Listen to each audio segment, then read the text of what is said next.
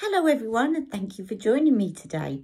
Now the other day when I was doing my brow video, by the way, I've done them already this morning, the only thing I've done. I had a couple of requests because please would I do a tutorial on the makeup look that I was wearing on that video. So of course I can. I'm going to do that now, so I hope you enjoy this video. Okay, so first on in, I didn't use Charlotte Tilbury's foundation. I used these two foundation sticks by Tom Ford, which, as you know, I got last year. Still loads left. And I got one that was too dark and one that was too light. So I apply them in a certain way that actually works. You can just mix them together if you do that. But I do it this way, and I will show you now.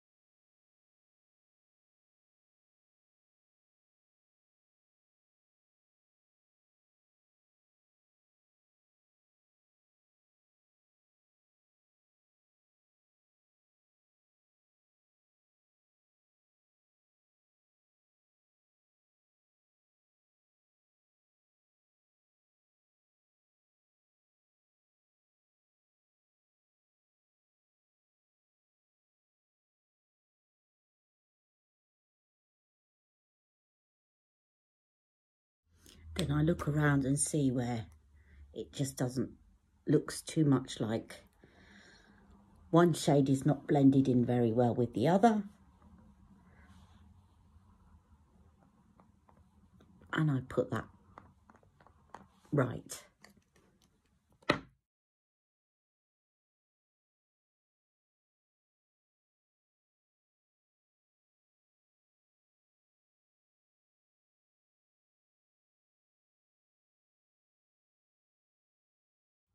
Okay, then to complete the Tom Ford base, I'm using Tom Ford's Tawny Emotionproof Concealer, which is very, very good.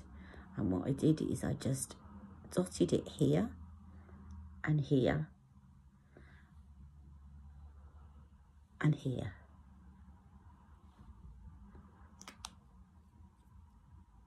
And then I take a sponge and dab.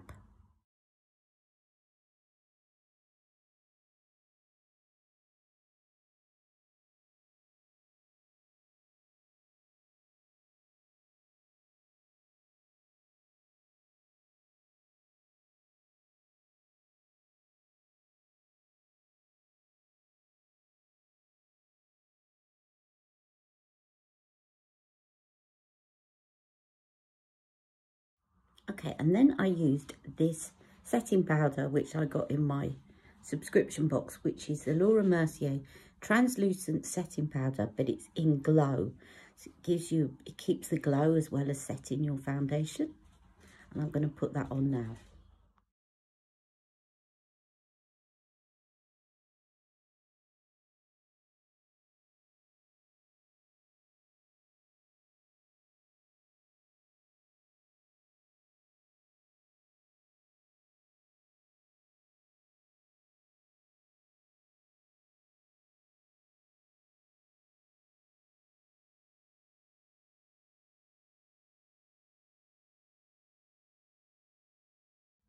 Okay, and then before I get working on my eyes, I used some Charlotte Tilbury airbrush bronzer in tan, and I actually used the bronzing brush. I remember her airbrush bronzer, just to warm up the face and just give the face a bit more depth, really.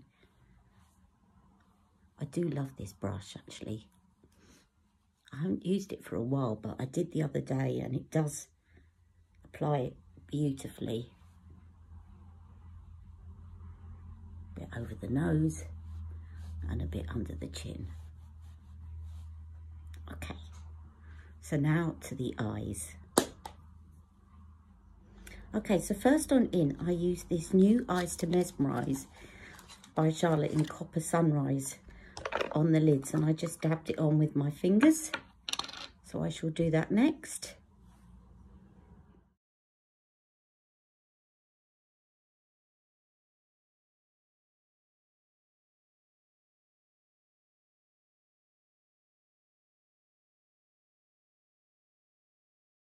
And I put a little bit with my pinky,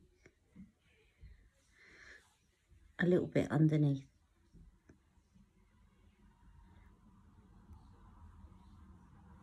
Be careful if you've got nails doing this.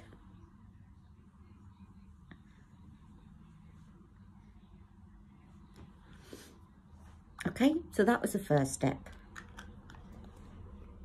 Now I actually like that on its own. I could quite easily put up with that on its own, but because I've got very hooded lids, so by hooded you know what I mean, so you've got this hood coming down, what will happen is it will start splitting throughout the day and crease, because it's a cream formula. So to prevent that from happening, what I did is I took the Pillow Talk Eye Jewels, which is almost the identical colour, and just set it with that, with my fingers. See, it doesn't change the colour much at all, but it will just mean that it lasts a bit longer before creasing. And they do go beautifully together, these two. This reminds me so much of the Tom Ford duo that you can get. The, oh, I can't think of the name, but I'm going to put it underneath. You know the one I mean. There's a cream and a powder in one little set that you can get. And I did a demo and compared it to Charlotte's Rose Gold a while back. And it might even be cheaper to get the Tom Ford as to get the eye jewels and to get this. I'm just making sure that it's reasonably dry, feels reasonably dry with my fingers so that it doesn't crease. Okay, so that was the second step. And of course, again, if you want to just set the bit you've done underneath, you can just go over that with the powder as well. Okay, that's the second step. So moving on to the next bit. Okay, then I just took this shade here and put it into the socket. So this is the Charlotte Darling palette, I should say. So the Charlotte Darling palette, the middle shade, which is this one. As you can see, this goes beautifully with those other eyeshadows. It will just make sure that you get matte into the socket, especially good if you've got hooded lids. And then build that up in the corner.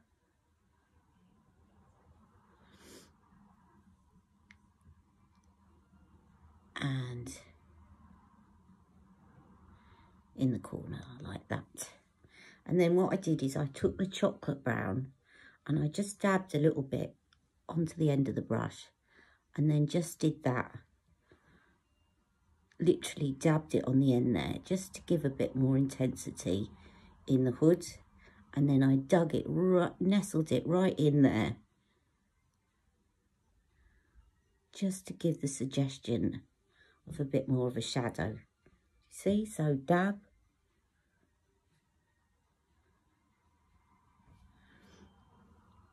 dab a bit more because that eye's watering, and then nestle just into the socket.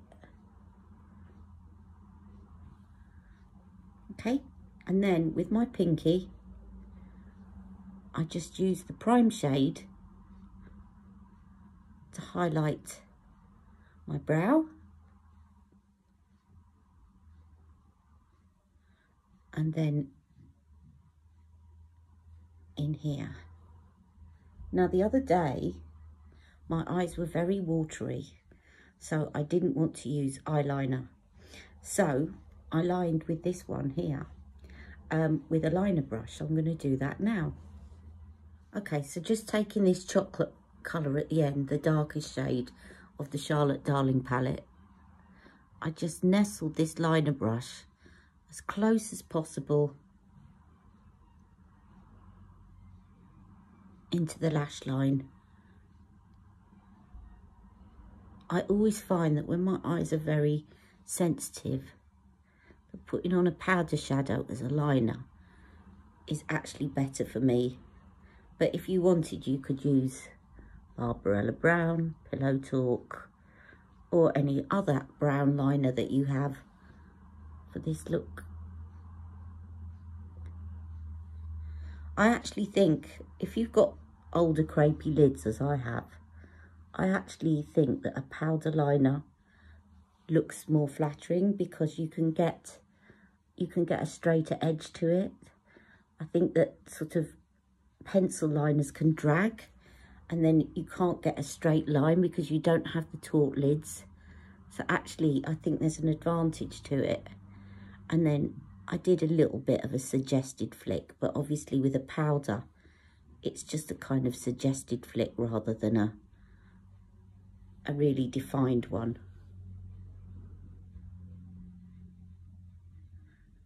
And then a little bit underneath to link it up.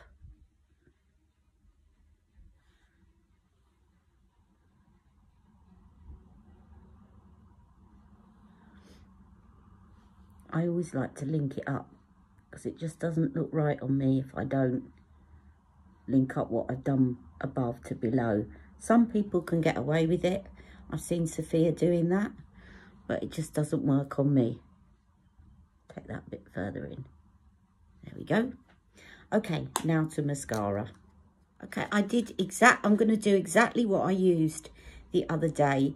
Again, you could use any mascara, but this one is the one that I use when I've got very sensitive eyes. It's called Eye Care. They've got a site that do all sorts of makeup for sensitive eyes, and this one is called their Mascara High Tolerance Mascara, and they said that if you haven't tried one of their mascaras yet, then to start on this one because it is the most sensitive one they do. Because my eyes were streaming, this is the one I used. Now, it's not going to give you great lift or oomph to your brows because it hasn't got all those waxes and things that actually lift and thicken the lashes. But unfortunately, those are the things that also irritate the eyes. I still think it looks decent. Don't know what that background noise is. I shall go and investigate in a minute. But obviously you might want to use the Pillow Talk mascara or the Maybelline Sky High, which is really good. I'll show you the Maybelline Sky High one because this one I want a bit more today. My eyes are not as sensitive as they were the other day. And I just think it frames a look better when you've got a bit more of an oomphy mascara on. But it's not bad, and it won't irritate your eyes. Right, let me put a bit of the Maybelline Sky High on and I'll be right back. Okay, next is the lip liner. Now, I love this lip liner so much. It's called Super Size Me. But at the moment, all you can see is Resize Me on the thing. So I really need to stock up soon. But you'll see why I love it. It's, I think, for medium skin, this was brought out before medium Pillow Talk. And I absolutely love it. And I happen to know that it's one of Sophia Tilbury's favourites as well.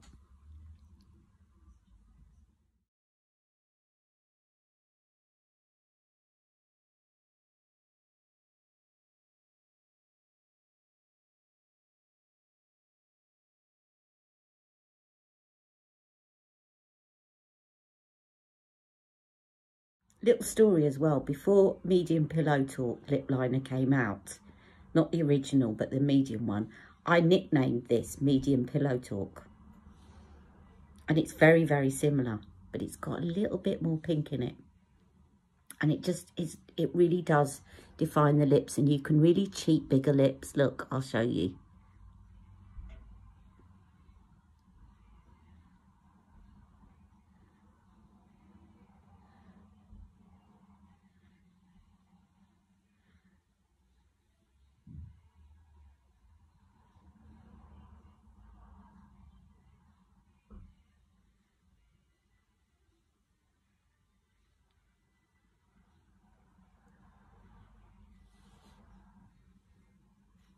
Okay, so that's the lip liner that I used.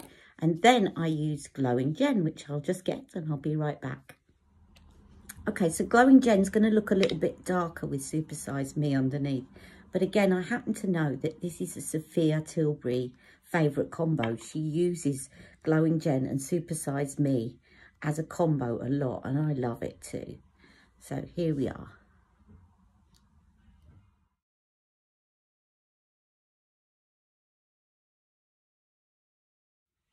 And now all that is left for me to do is a blush. I didn't put on any highlighter because the blush has got a bit of a highlighter component to it. I'll show you that in a second. I'll be right back. Okay, I used the Pillow Talk Original because you know she also did a dark version of this. But the Pillow Talk Original, and if you can see this middle kind of pop thing is like a highlighter anyway. So there's no need to use a separate highlighter. And I just swished it actually on the whole lot.